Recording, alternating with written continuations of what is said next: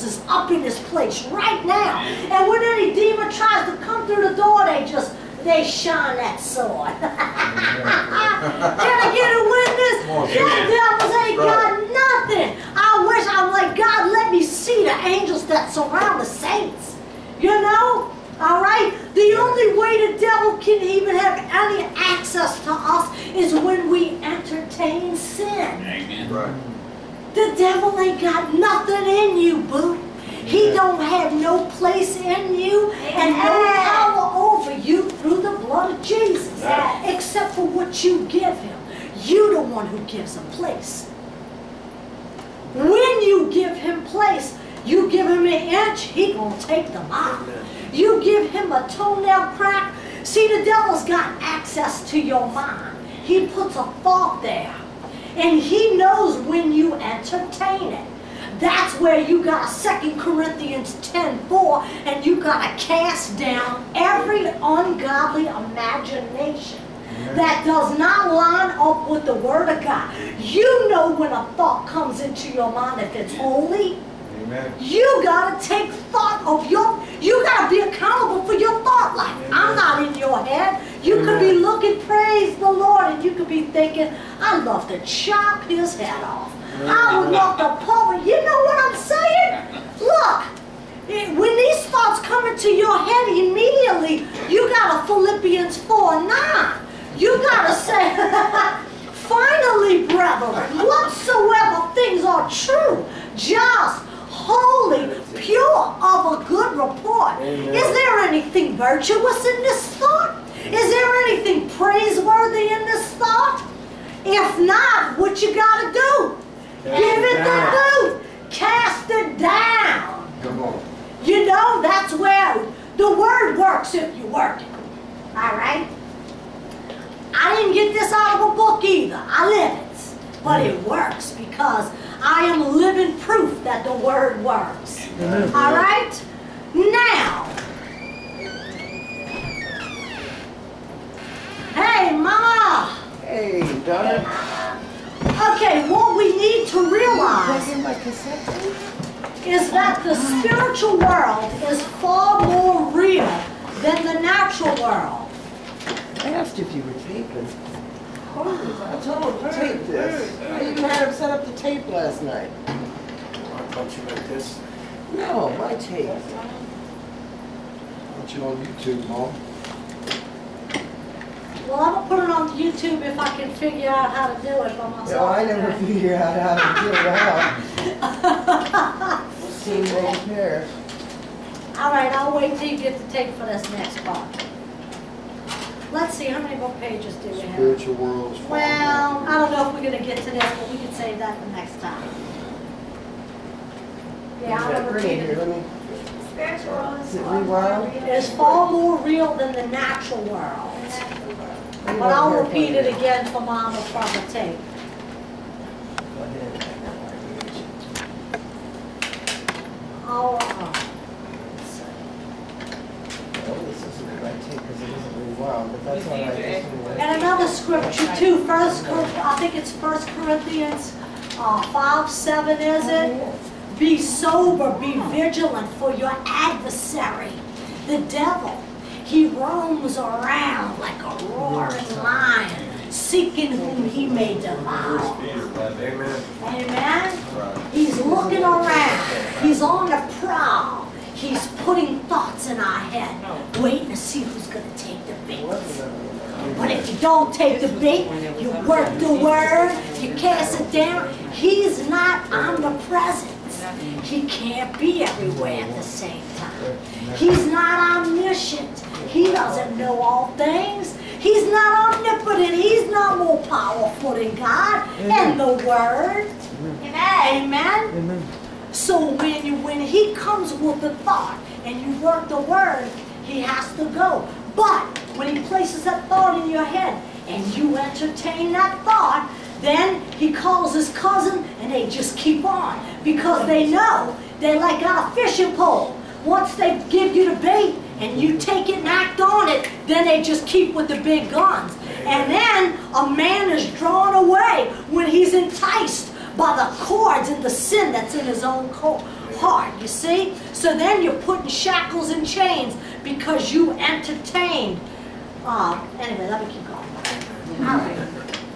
Okay, you're on. I got you now. All right. We're off to the races. All right. What we need to realize is that the spiritual world is far more real than the natural world. We need to know what to look for.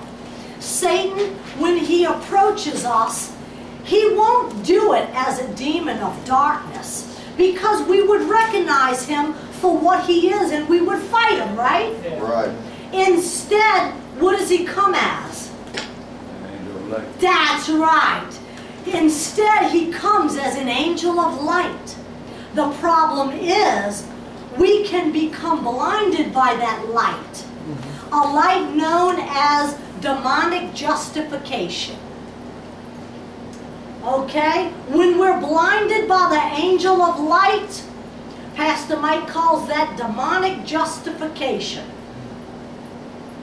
This means we can know that we were wrong, but we put our sin into the proper context and we just explain it away. Okay, I'll read that again. The problem is we can become blinded by that light, a light known as demonic justification. This means we can know that we were wrong. We know we were wrong. But we put our sin into the proper context and we explain it away. Example, I'm just a man. We explain as we let our eyes wander. It's just my natural urges. It doesn't mean anything. It's her fault for dressing that way anyway. Okay? You getting a revelation here? Yeah. This is demonic justification. When we let our eyes wander. I'm just a man. I mean, you know, this is the biggest lie. Yeah, we're just a man, but that's where you got to come out of agreement with lust. You got to look somebody in the eyes if you can't help looking at the hiney. And anyway, let me get back to this. Alright, now, we explain as we let our eyes wander. It's just my natural urges. It doesn't mean anything. It's her fault for dressing that way. Anyway, we spit out every possible reason for justifying our actions, not realizing that these lies are only binding us closer and closer to our sin. These lies, these mental strongholds, this belief system, mental stronghold, satanic lies, they bind us with cords closer and closer to our sin. And I got my own. We all, everybody. If you don't know your strongholds, well then you need to get along with Mama and let her tell you. She knows them. If not, she'll read your mail and she'll tell you. All right? Now, we had a tough day at work. We're under stress. Things with the family aren't perfect. And therefore, we deserve to get a little relief from life. Okay? We justify why we look or what have you. But all this accomplishes is imprisonment, not with bars and chains, and not by the devil on the outside, but by the devil on the inside.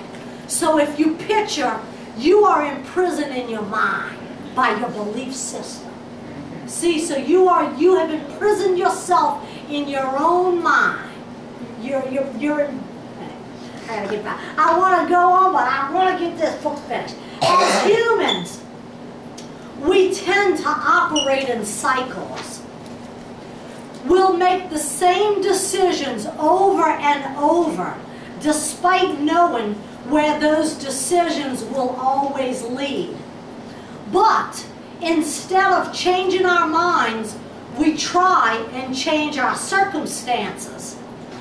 Instead of changing our minds, instead of binding our minds to the mind of Christ, and casting down these imaginations, we try to change the circumstances instead of changing our minds. How do you change your mind? You got to wash your mind with the water of the Word. You wash your mind and you cleanse your mind with the water of the Word. That's how you